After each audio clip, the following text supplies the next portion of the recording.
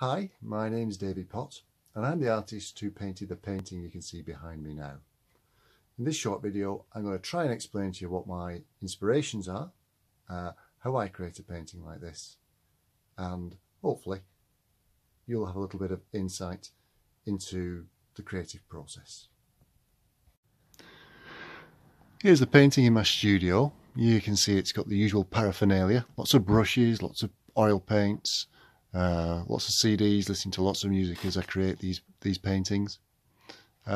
Painting itself is a lovely view.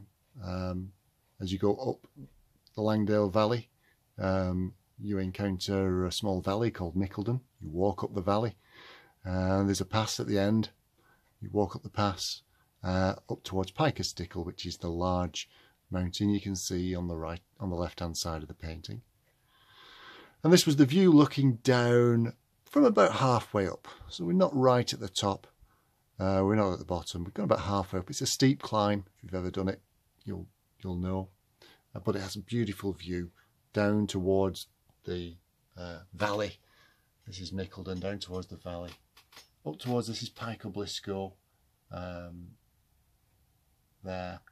And as we head down the valley, back towards the Langdale Valley, Dungeon Gill and places like that. But above it all, we've got the summit of Pike. Really a very, very easy to identify summit that, and quite a climb to get up there. I was particularly keen to get this sense of perspective, a depth to the painting. Getting depth in a painting is sometimes quite difficult. One way of doing it is to pale the colours down, add some white to the colours, but I didn't want to lose the intensity of these distant colours. So I've tried to keep those wonderful deep blues in those colours, in those distant mountains, but still to breathe sort of air into the painting, to put space into the three-dimensional shape.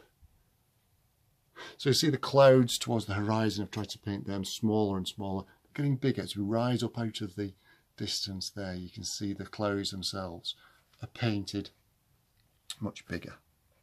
In the middle of the painting, it's quite undefined. I wanted to leave this middle area quite soft and gentle. It's basically screes, rocks falling down the side of the mountain there. But I didn't want to have every inch of this canvas sharply defined. I think canvases like this are better having some areas where it's relatively smooth and soft looking, even though perhaps the actual textures in real life was hard and rocky. I think as a composition it makes a lot more sense to have some areas that are nice and crisp. Here's some nice crisp areas here, but we counterpoise that with some areas that are just softly suggested down there. And the same thing here in this area of the painting, where I was really keen to get this idea of moving grasses.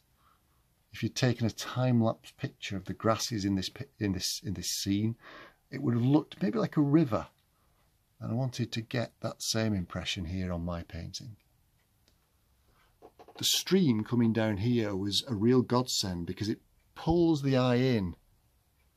It really provides a compositional feature so that the eye gets led in through this picture plane up towards the top of the valley, and then hopefully sweeps up towards the top of the mountain here and maybe out through the sky up at the top. But having the silvery line of the sunlight catching on this mountain beck was too good an opportunity to miss, so I really made the most of that line coming up there.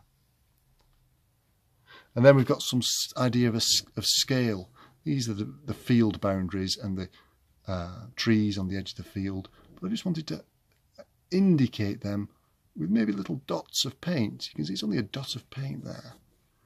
But because that gives it a sense of scale, again, it's pulling the eye through the painting and creating that illusion of depth.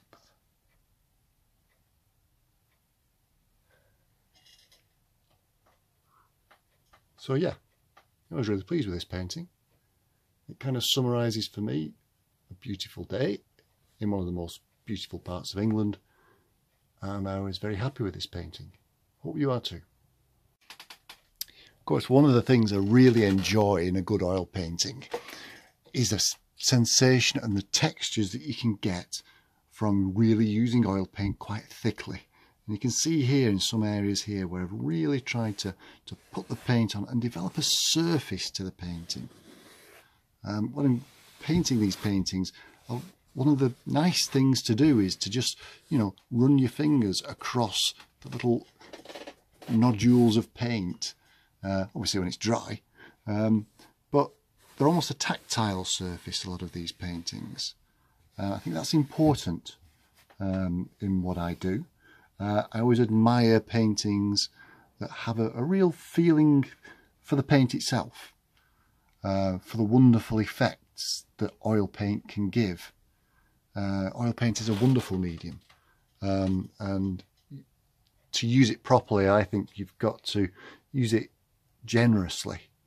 It's a very generous medium, oil paint, and it really rewards generous application. When you're an artist and maybe you don't have a lot of money, there's always a temptation to be quite parsimonious with your paint, to not squeeze out a lot, and maybe to try and ration yourself. But that's a false economy. I think the very best paintings, think about Van Gogh and Titian or Rembrandt or people like that, the very best artists are always generous with their use of paint. They always enjoy paint for paint's sake. So hopefully that comes across again in this painting. I have a real thing about horizon lines in paintings. For me, in a painting, a lot of the magic happens around the horizon.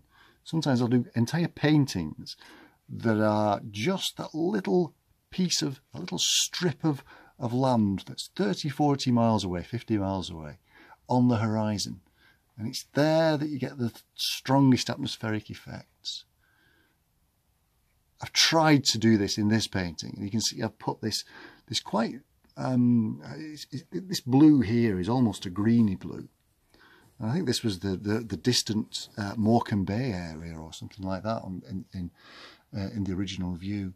But I wanted to have a really strong feeling in this landscape of where the horizon line was.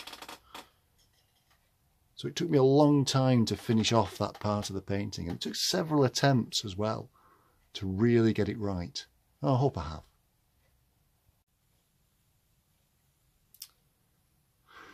Well, there you go.